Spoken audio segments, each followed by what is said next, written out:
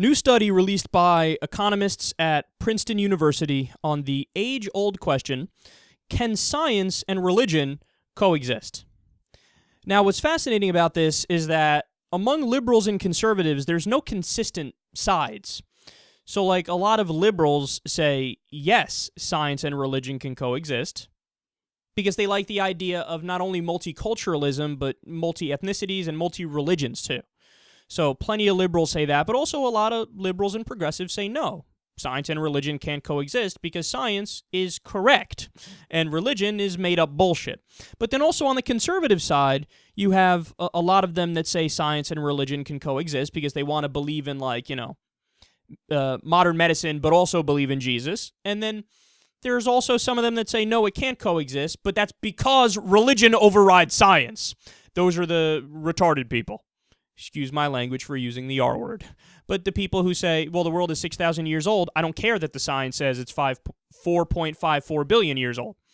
So we're all over the map here. So what were the findings of the study? Quote, places with higher levels of religiosity have lower rates of scientific and technological innovation, as measured by patents per capita. So the more religious a place is, the more they suck at science. That's what that means in layman's terms. They say, quote, using data from the World Intellectual Property Organization and the World Values Survey, more religious countries had fewer patents.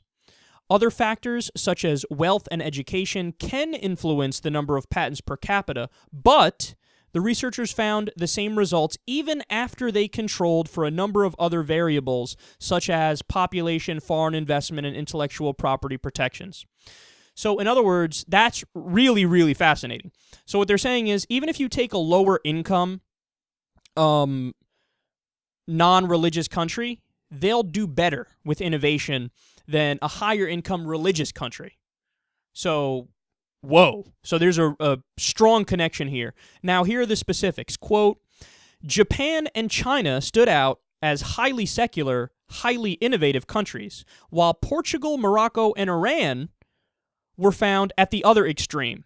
The authors applied a similar analysis to the 50 United States using data from the U.S. Patent and Trademark Office and religion questions from a 2008 Pew survey.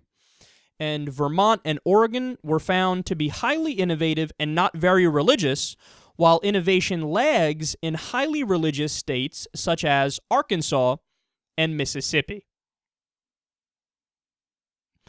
Yeah, I might just have to file this one under the University of No Shit. Because, come on, I mean, we can try to be as kind and sugarcoat it as we can to the people that disagree, but progressive, liberal, non-religious, science-loving places are going to do better because those things are more rational. They're more logical, so you're going to set up a system that makes more sense. They also say the findings are held true everywhere, that the more religious a state is, the less scientific and innovative it will be. And again, just my own addition to this is I don't think it's just religion versus science. I also think it's liberal versus conservative. Usually state-wise, because again, individuals, they're all over the place. Some believe science and religion can coexist. Some say no. But I'm saying at the state level, okay, if your state, if your government is more progressive and they believe in science, okay, then overall the system's going to be better. The only caveat I should add is that this has not yet been peer-reviewed. So the information is fairly new, but it is from economists at Princeton University. So if you'd like to, you could take it with a grain of salt. If not, whatever. But again, I think this is rather obvious, University of No Shit, that religion can't really coexist with science because science is right and religion is made up bullshit.